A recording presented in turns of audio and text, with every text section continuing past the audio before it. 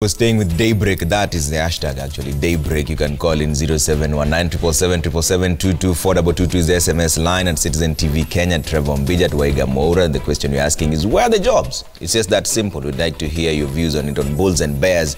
And joining us now is Edith Okoki, Acting Director General, National Employment Authority. Thank you so much for making time for us, madam.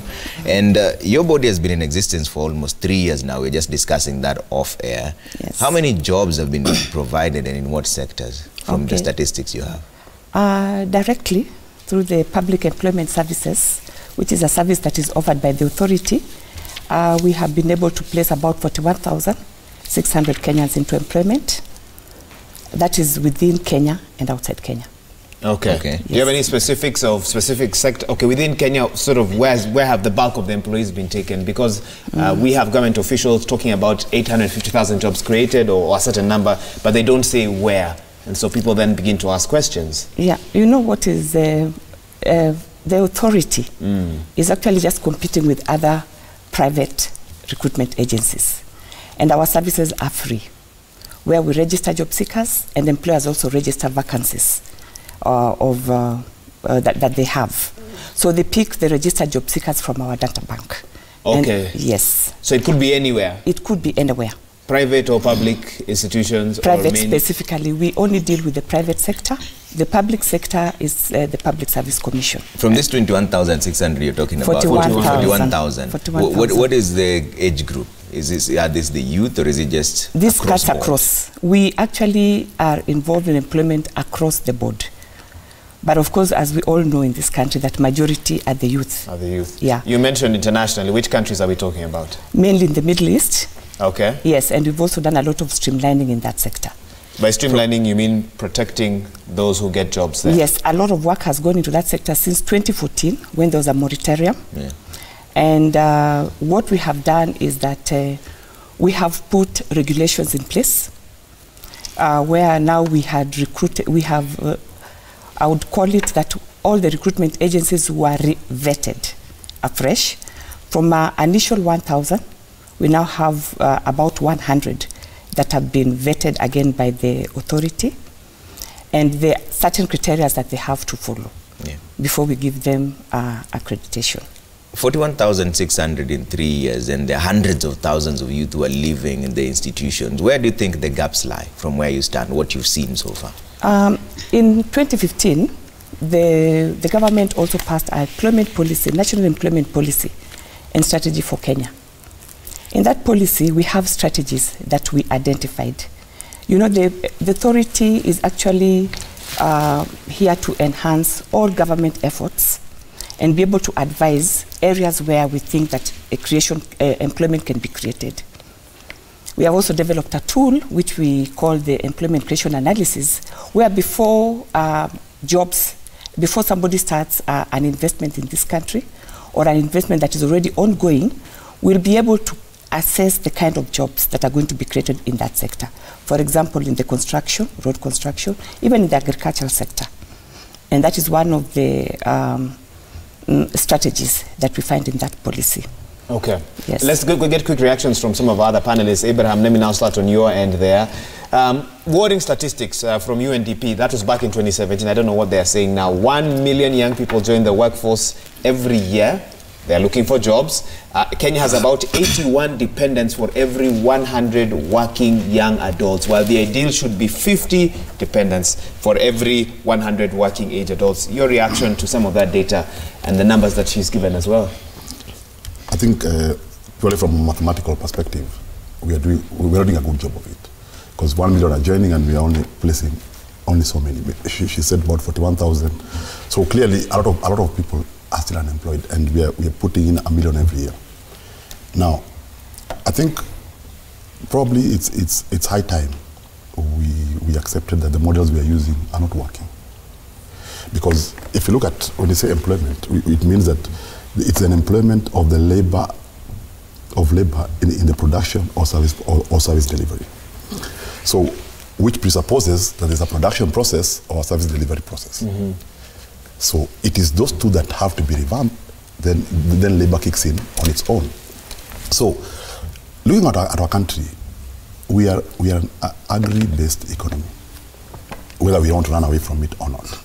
And if agriculture, for example, if we put agriculture at the center, just as a policy option at the center, then now we start building everything around it.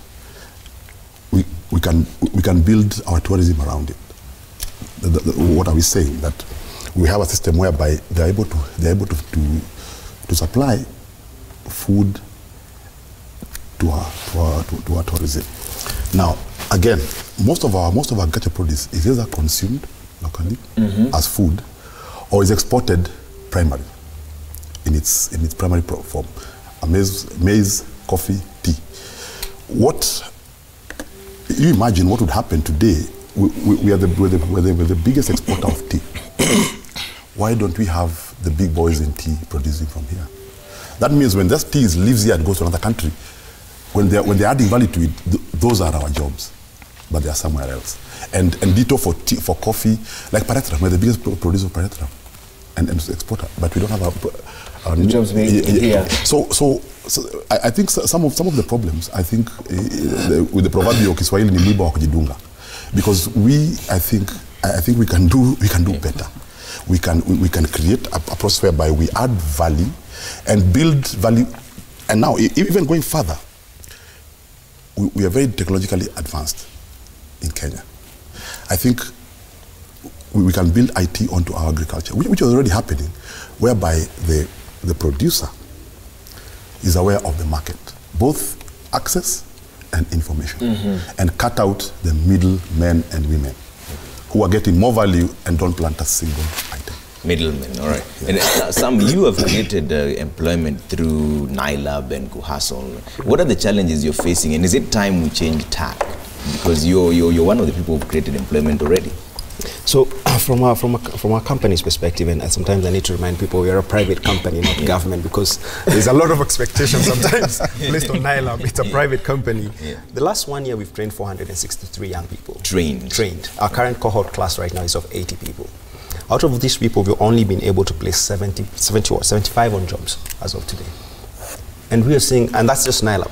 On the a random 388. Something, okay, that we're still trying to place right now. And I'll address those challenges on one side. On the Kuhasol side, we create 100 new jobs every month.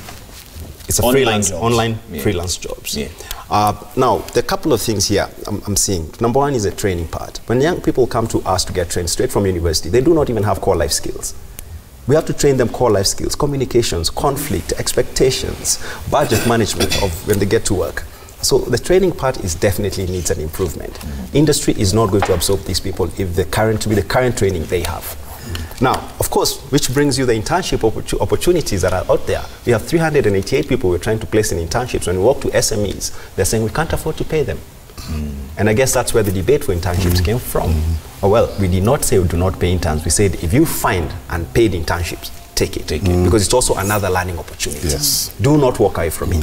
1 million people are coming out to the job market every year. We don't have 1 million SMEs or companies that are going to absorb one person. Of course, this has not been a very popular opinion online. It is not, but it doesn't have to be popular. Companies misuse interns. Yeah, exactly, and that happens a lot. And so objectively, we'd say, have also, as a person coming out with the kind of education and investment that has been made on you, have a 3-month plan of learning from a company. Pick a company, come work under Maura, okay?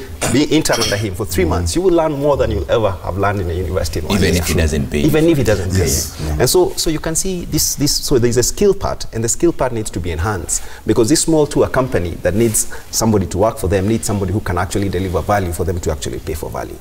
Now comes over to the placement opportunities. There are very few. There are very, very few placement opportunities, especially in white-collar jobs. When you come from university, most people don't want to take blue-collar jobs. They don't want to do agriculture. They don't want to take jobs that demean them. Okay? And so there's a question of where do we get, are we kicking somebody off their current job, their current position to give you a job, or are we creating the job? Do you get it? So are we creating opportunities, or are we bumping off somebody? You know, are people leaving? And so where are these opportunities supposed to come from? So you need to be able to start from somewhere. Don't expect that there's going to be a new seat for you straight from university waiting for you. You have to just, it has to work itself into something. And of course, you remember that most young people looking for jobs might not have a university degree. They wouldn't. Yes. They were talking about the ones graduating, the 150,000. Out of this, so we have people coming from TVETs, people coming from the usual colleges in town, and there are those who drop out. And so we do have a serious problem when it comes to the youth and opportunity. So for me, jobs would come from where? Online jobs, freelance jobs. That's moving to Kuhasol. They're very good jobs. They're not minimum wage 15,000 shillings job. An average job on a freelance platform, Kuhasol, is between 50,000 and upwards. Okay, but you still need skills. You still need the discipline to deliver that work. Okay, so there's a big opportunity online. Number two, of course, agriculture. I mean, number one would be agriculture for me. There's need for food. You know, there's a lot of space over there that we could work on it. Yep. Two, online.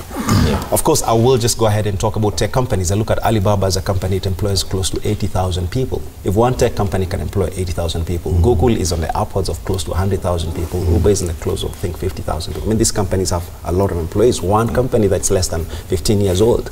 Investing in tech, scalable companies will create really big, massive opportunities. So let's go tech. Let's go tech. Let's go manufacturing as well. China has managed to do that. I mean, they have a 1.2 billion population, and you can see how well they have done manufacturing, creating opportunities for everybody. Although in my experience, and even in China visit, some of those jobs are not decent jobs. They are not the jobs that give you, what do you call this? They do not sort of gratification at the end of the day. It's just jobs for jobs. All right. Arnold, you've been at the National Youth Council.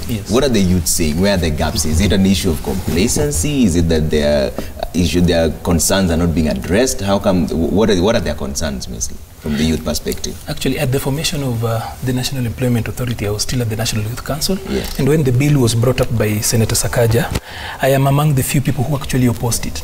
And my argument was very, very simple. And I went even to Parliament, did a presentation that coming up with a national employment, at that particular time we called it a National Youth Employment Authority. That's what it was called initially when it went to Parliament.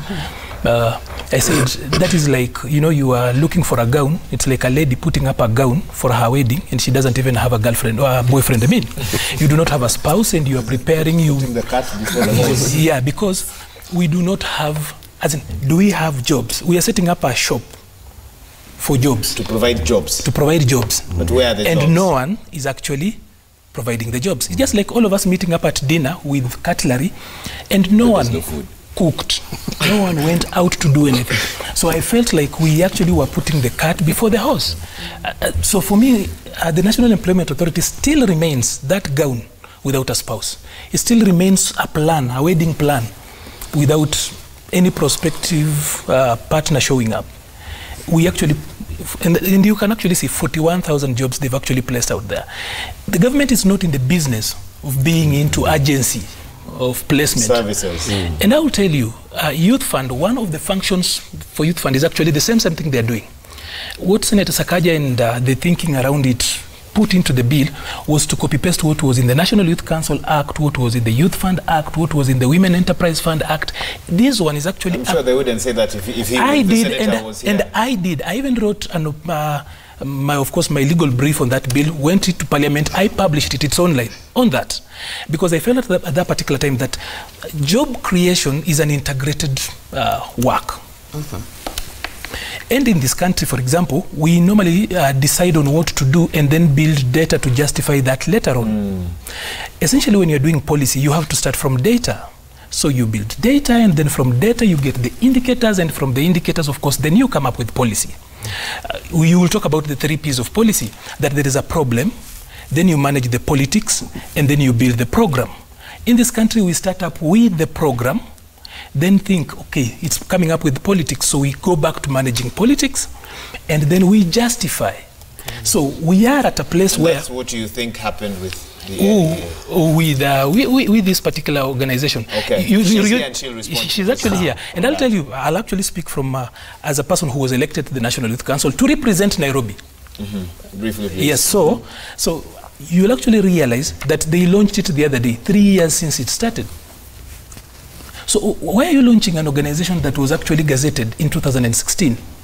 In 2019. In 2019, that should tell you a lot about where the priority is, because even for categorization, they have taken a long time before it's categorized. So it's one thing to have a law, and it's one thing entirely to operationalize it. Okay. Now moving to data. Yes. Number one, like he said, we have got a problem with what comes out of school and what the market needs. Young people who come out do not have good employability skills. completely. That companies including here, when you come in here, you actually have to be put on a program somehow to fit into the in-house style of working around here everywhere, because you cannot just get a product from school and embed it at workplace. This is a challenge. And here, I have spoken on this show, I've mentioned this before, that to sort out this issue, number one, we have to sort out our education, training regime, and the skills.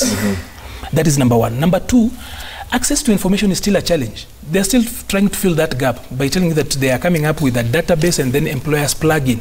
That young people in this country know what is happening in the US, know what is happening in the EPL League, they know what is happening in GOT, Game of Thrones, and everything, but they know nothing about what their own government is planning for them. So access to information is not cliche, it is serious. It is serious. I want to interrupt you. Access to market. Okay, finally, please, because she needs to give a right to the she'll actually come to that. So access to market.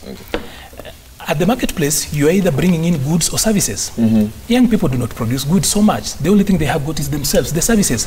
Those services should be skills, should be the education they have. Then access to credit, young people do not. He will actually tell you that getting credit is difficult. Finally, of the five of them is technological transfer. We still have got Chinese here doing stuff that young people should be doing. We've got expatriates here doing stuff that you and I should be doing here, but they are paid much more than us. So those 5 areas need to be looked into. Okay, hold that thought. Okoki, you'll get a right of response right after this quick break, and also we'll also have your feedback. We have a lot of them coming through to our newsroom. Let's take a briefly break first. No, take the break first. All right. We'll be right back. It's a deal. We have agreement. Let's take a break, then we come back. Then we'll be back with the feedback.